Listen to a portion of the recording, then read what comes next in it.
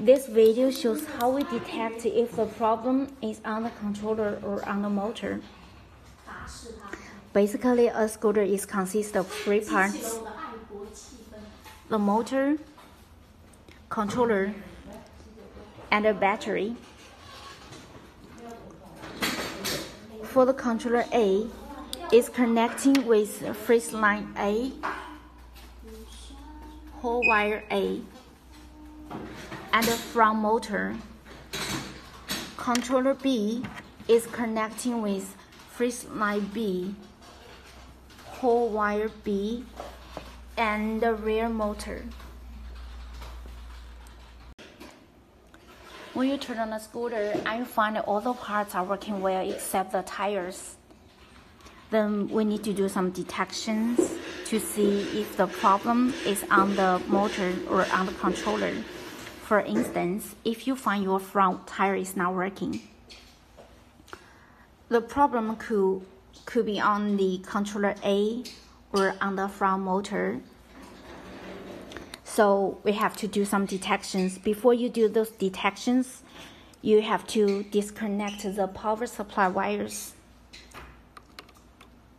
You have to disconnect the two wires for your safety. And the second step is you have to switch the phase line A and the phase line B. Just open the yellow box and you could take out the three wires.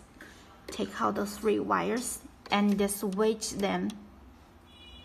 The third step is you have to switch the whole wires. Disconnect whole wire A, disconnect whole wire A, and disconnect whole wire B, and switch them. After switching all the wires, turn on the scooter and speed it up. Then we will see if the front motor is still working. If the front motor is working, but the rear motor is not working, then we could see the front motor is good, it's okay. The problem is on the controller A.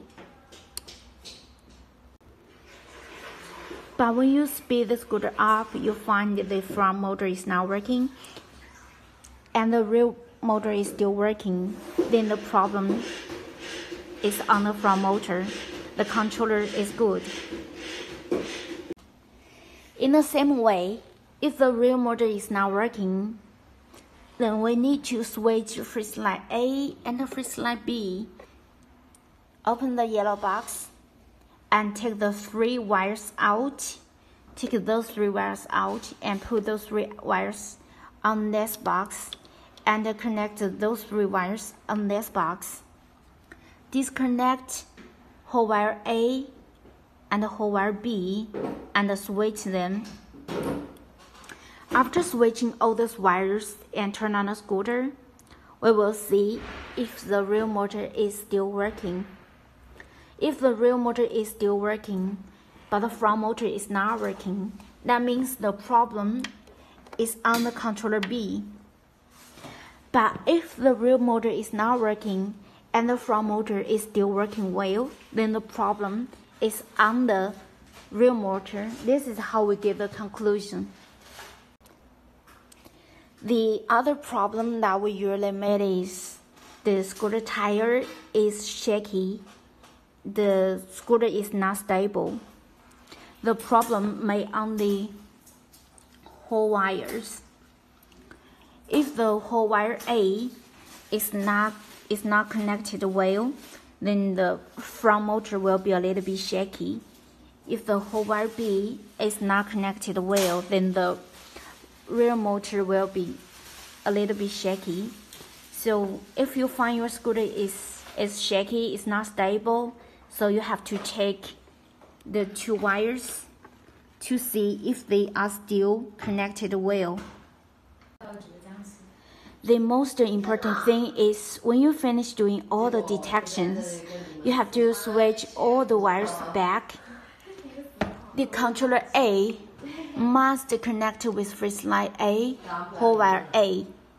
and controller B must connect with freeze line B and hover B.